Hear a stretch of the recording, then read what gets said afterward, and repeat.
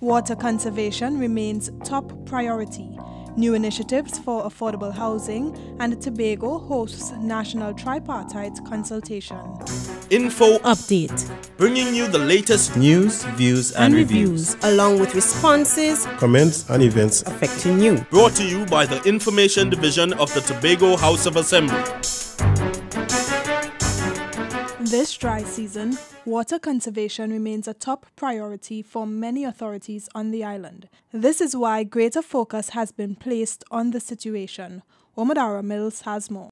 While Tobago has been urged to reduce its water usage to ensure the island has a consistent supply, the Secretary for Agriculture, Marine Affairs, Marketing and the Environment, Godwin Adams, says the THA must also follow suit. It's everybody's business to conserve water, and we cannot be on one hand asking to conserve water, on the other hand we are about using water to do things like the washing of or the cleaning of hard courts. Mr. Adams says the Division of Education, Youth Affairs and Sport will be significantly affected.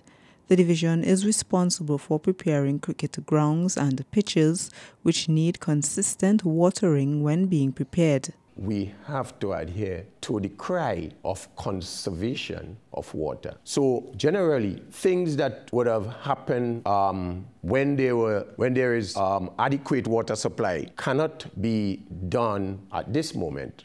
The Secretary is asking the public to bear with the authorities while they prioritize water usage across the island, even as efforts are being made to create a more reliable water supply.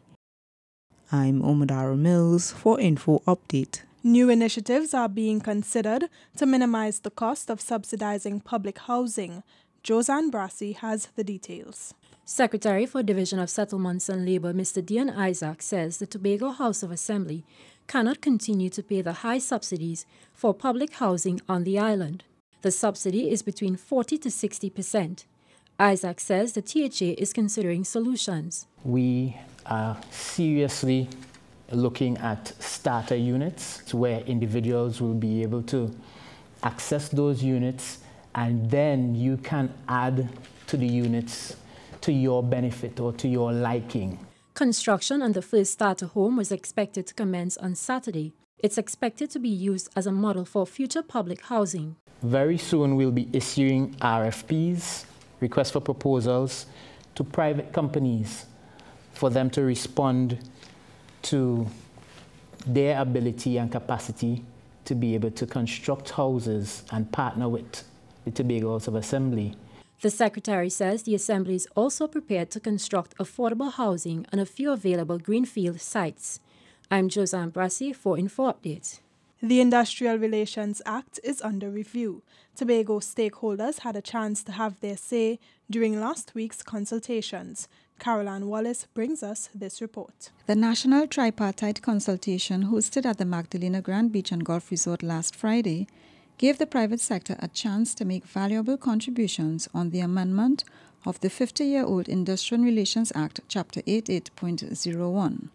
Acting Chief Administrator of the Tobago House of Assembly, Mrs. Claire Davidson-Williams, says Tobago's input is an important part of the process. I therefore encourage all of us to share our spirited contributions to ensure that this industrial relation-led regulations that we are trying to adjust today embraces differences in diversity and differences in our way of life, in our work environment, and safeguard against discrimination. Secretary of the Division of Settlements and Labour, Mr. Dion Isaac, says a large component of this initiative is developing human capital. Human capital development is one of the main elements in building a sustainable labor force and also growing the skills bank within the island. I'm Caroline Wallace for Info Update. That's it from all of us at the Department of Information. I'm Davia Chambers, and you've been listening to Info Update.